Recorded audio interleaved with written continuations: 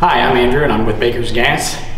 Here today we got our Maxstar 161. So in this video we're going to go over some of the accessories that the 161 offers. There's 3 different models and I'll go through those and then we'll go over some functionality. I'll plug it in.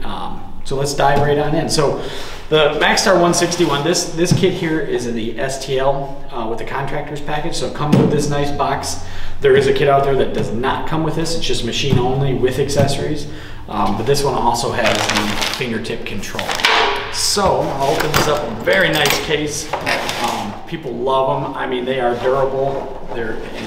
They hold everything. You can put all your stuff right inside this box, plus welding rod, plus TIG consumables, that sort of thing. So this machine, as you can see, very small. I mean, very portable, very nice. I've welded a lot with these Maxstars, and even the older editions, the 140s, the 150s, but I've welded with the 161, and they are very nice machines. So what you get in this, so you get the contractor kit with the thumb control for your remote amperage for your TIG torch obviously, and then you get 2 plugs. So they kind of change this up a little bit, but you got the 110 plug and then you got the 220 plug. And then you get your ground and your stick electrode holder. So then there's some charts in the box that kind of go over weld parameters, that sort of thing. But on this machine, we'll get it plugged in here. On the back of it, basically this thing is just the new adapter. Goes in one way and it clicks when it goes in. So now it's in there. This is your gas port for your gas hose, which is in the box, and regulators in the box as well. So that's for the TIG torch. So this one's an STL. So what that means is stick TIG lift arc. They make another model called STH, which is stick TIG high frequency start. So you don't have to have lift arc on that unit. Then they make just a stick only package, which is just the S model.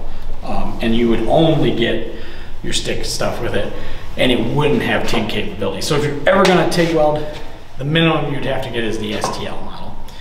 So I plugged her in here. So this unit, obviously it's a 160 amp unit. Power, got the standby, turned it on, it says Maxstar 161. And then lift, and we're at 130 amps.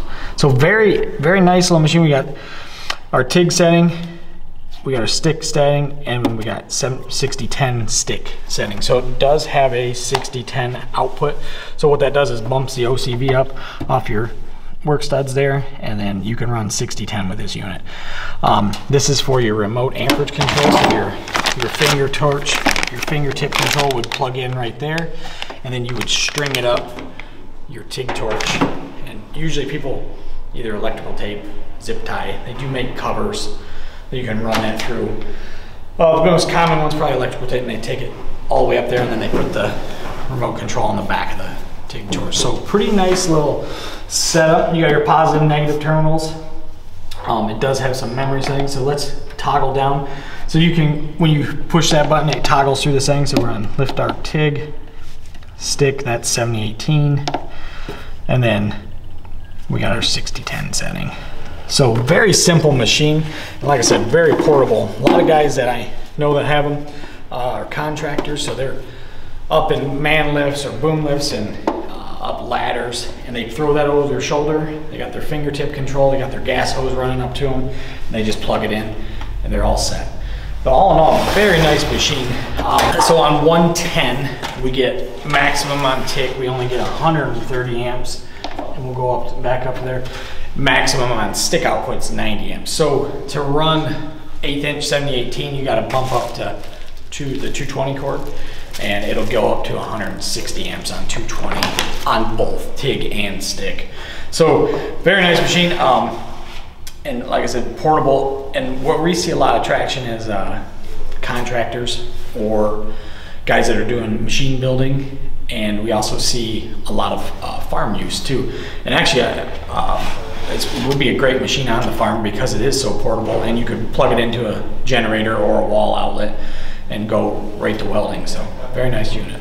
If this isn't enough output for you, they do make a Maxstar 210, 280, 400, and 800. But obviously those are going to be not as portable as the 161. but they do make other Maxstar models out there. So if you got any comments or questions, please leave them down below. We'll do our best to answer them. Thanks again for watching. Stay tuned for some more.